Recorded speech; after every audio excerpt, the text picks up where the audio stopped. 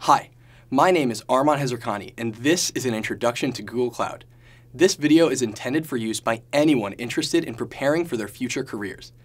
In the next few minutes, we're going to discuss what Google Cloud is and what some student developers have been able to create with it. Ready? We're going to start by going back in time. Let's pretend for a moment that we're in the time before cloud computing, and we want to start a company to create a social networking site. You'd start by buying a server, lugging it all the way home from the store, and spending hours preparing it with all the correct hardware and software so it can run your company's web app. Fast forward a few months, and things are looking up for your company's site. The users are flooding in. As your organization's user base grows, you have to buy and install more and more servers. This is called scaling. Eventually, you're doing so well that the company opens up a data center. Next thing you know, you're international and spending billions of dollars opening data centers all around the world. Sounds like a lot of work, right? Here's the good news. You don't have to do any of that. Luckily, some companies have spent years building some of the world's most advanced networks of data centers.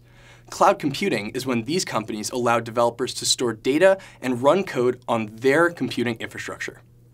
Google is one of these companies.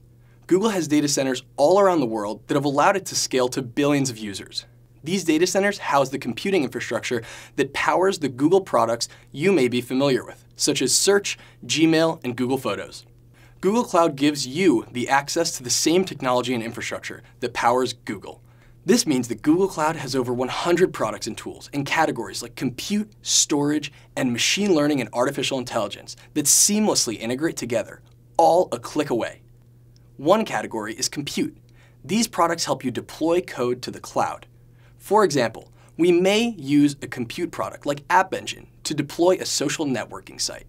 Another category is storage and databases. These products help us store data, retrieve, and query data in the cloud. For example, we may want to store data for our dog walking app, the dog's names and locations in a cloud Firestore database. We also have machine learning and artificial intelligence.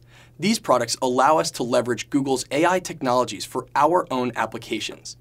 We can build and deploy our machine learning models to AI platform, or take advantage of one of the easy-to-use, pre-trained machine learning APIs like Vision or natural language. So, what is Google Cloud? In a sentence, Google Cloud lets developers build and host applications and websites, store data, and analyze data, all on Google's scalable and reliable computing infrastructure. Now, let's see what some student developers have done with Google Cloud. A team of student developers called Guardian worked together to help Alzheimer's patients with a GPS-enabled smartwatch.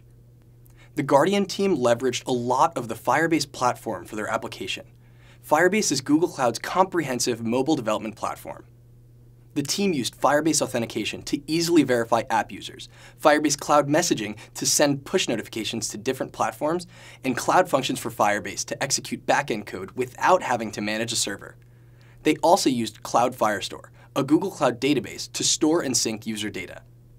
A team of student developers created a service called Nagish to help people who are deaf or hard of hearing talk on the phone. They leveraged Google Cloud's text-to-speech and speech-to-text APIs to convert back and forth between voice and text.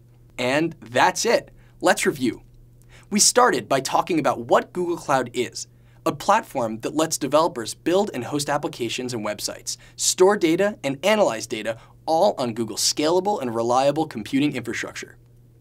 Then, we discussed some of the incredible projects that student developers were able to build with these tools when working to learn skills for their future careers.